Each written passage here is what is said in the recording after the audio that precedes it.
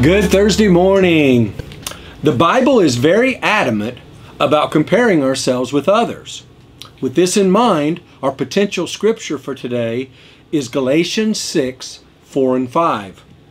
The Bible says, "Pay careful attention to your own work, for then you will get the satisfaction of a job well done, and you won't need to compare yourself to anyone else. For we are each responsible for our own conduct." Scott Hagen says, happiness is never achieved through comparisons. We will always be surrounded by things that are greater or lesser than ourselves in some way.